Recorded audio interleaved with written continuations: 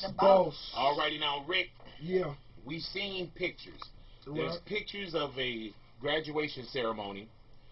The pictures appear to be Rick Ross.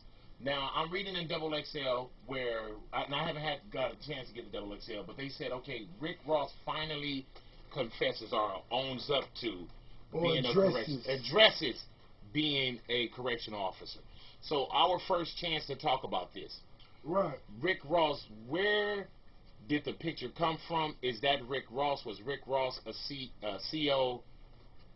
Was that created or is that a real picture? See, this what we did, right? I got with BET and we doing a whole special on my life. We chronicling my life for a lot of people that just really want to know what the situation is. The boss done did it all to get money. And what you got to understand is if rumors surfaced, it wasn't because, and people feel like I didn't address them, it wasn't because of my selfish reasons, but you got to understand when you answer certain things, it may go to what was going on, who was involved, what the situation really was. So what we did was we got with BET and we chronicled my life so people could understand that by the time I was 17 years old, 18 years old, I was in a, you know what I mean, a nice home. I was in whips. I was doing a lot of different things. And then, you know, I made a few moves, you understand? And I feel like they was the best decisions for me to be here.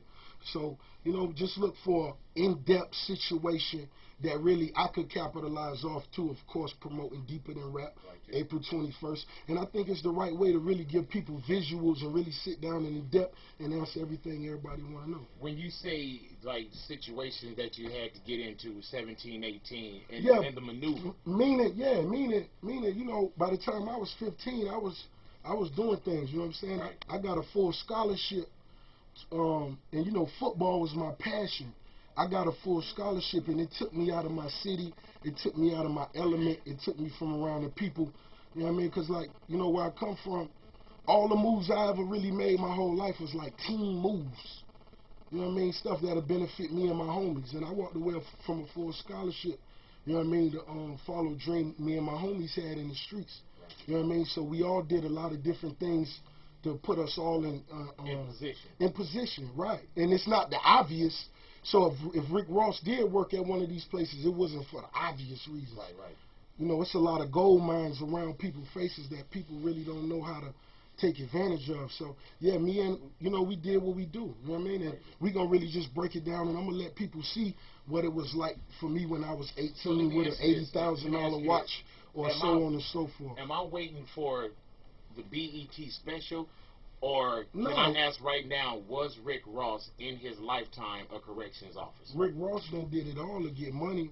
I done did it all except set dudes up, put dudes behind bars, and that's what's important to me. And whenever I read a blog or if I came to radio stations, that me being a CEO never been a pressure question for me. Because if I could go back to the hood and sell 50 of them things, I could go sell 50 CDs. So that ain't no pressure at all. So I just wanted to put it in perspective, respect my homies that's involved, you understand? And when certain things come up, Ross don't address that. And that's what I'm going to respect, you know what I mean? Is that picture Rick Ross? Yeah, that picture was Rick Ross.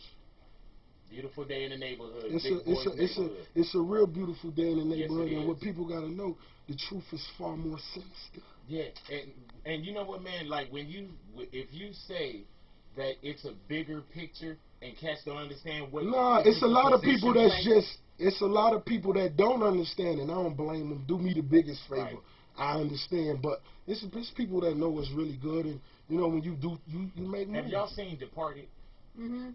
Do you, like there's probably some talk that's going over people's heads right now. Yeah, no, I get what you're saying. But I feel what you're saying. But let me tell you, when I talk about yayo, when I talk about streets, body counts, that's where I really come from. You know what I'm saying? I came up in Carol City, the heart of Miami, and just so happened in my generation, we had a good friend of ours by the name of Kenneth Boobie Williams, who was featured on America's Most Wanted in 1999.